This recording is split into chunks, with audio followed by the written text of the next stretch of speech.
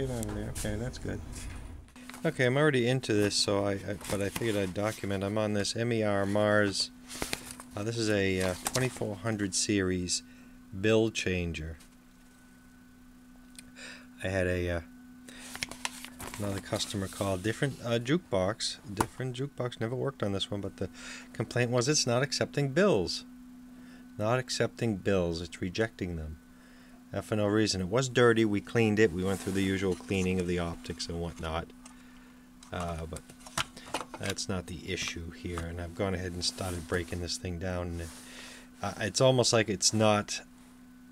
It talks in conjunction with the computer, reads the bill, pauses, waits for the credit, waits to see if there's any money owed back, and then if those conditions are met, it will send the bill into the stacker back here.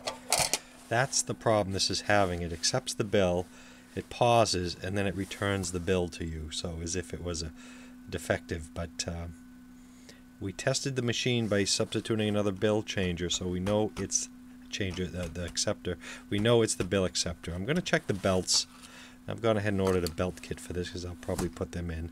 But right off the bat, what I think it's not doing, either the optics, which I can try in another one or from another one, or the logic here. And what I've noticed right off the bat is there's a fuse under this disc capacitor there, that white fuse, but that's fine.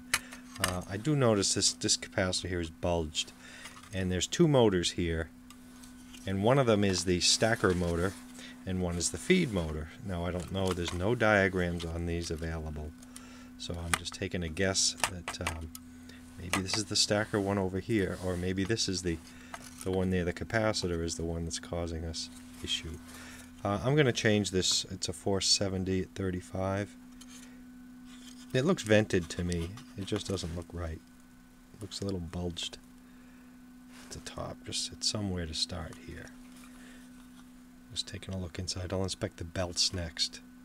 But I don't hear the motor go, as if it's not even trying. But I'm all powered up. This is a 110 volt model, so I can supply 110. But I don't know how to satisfy the requirements of satisfying once it's read, to place it in the stacker. I don't know if there's some pins you got to jump to tell it, hey, it's okay to accept it, put it in the stacker. I'd like to bench test it, but I don't have that info at this time.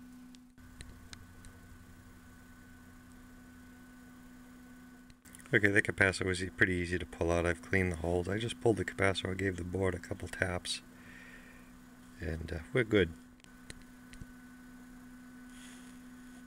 And there's our capacitor. Like I say, that doesn't look good. We'll test it. Well, it's out of circuit, and I tested it, and that's no surprise. One beep, no bing bing, in circuit leaky. 13.7 ohm ESR. Let's see what the book says about that. 470 at 35 is only supposed to have like 0.24 ohm ESR, so this definitely is not good. These are some imported. They are new. They're 105 470s. No particular brand name, but we'll test one.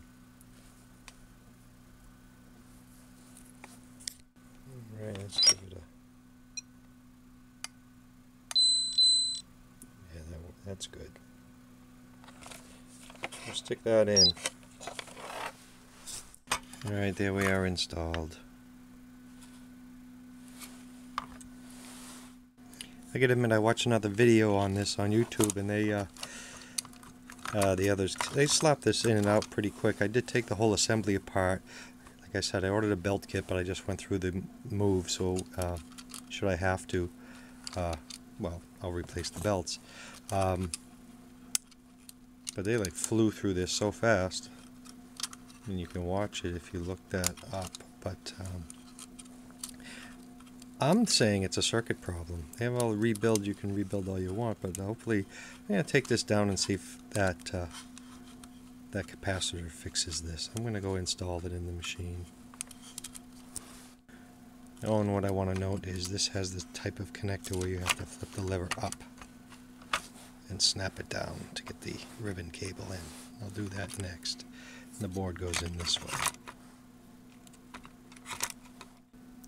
Okay, I've got all my ribbon cables connected. I've got the bill optics connected. I'm going to just place this back in here. There shouldn't be any resistance. And I don't think our capacitor's in the way. I'm going to check this. I think one of the wires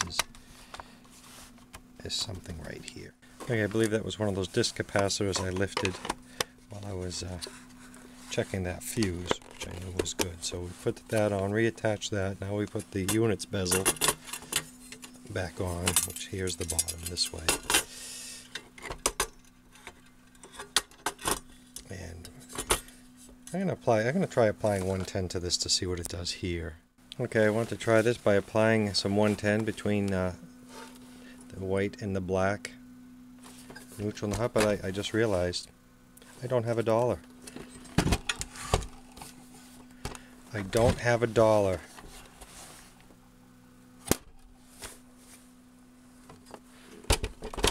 To try it in the unit and see. Okay, I think we got it. This is working. I'm going to lower this out of here. This is the wall mount. It's hard to do one-handed. Let me get the bills. It's accepting. So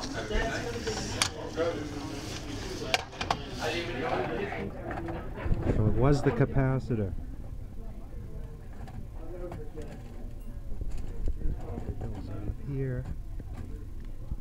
Let me load this back up. I'll demonstrate.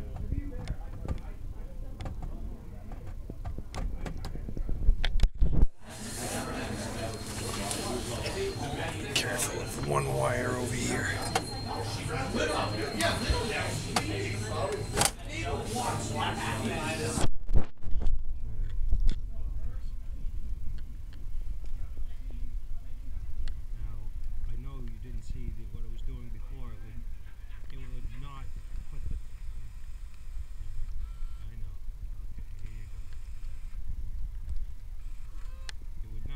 Second stage, which is putting it in the stacker. It's working as it should.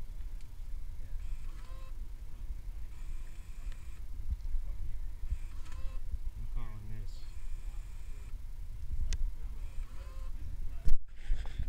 this done.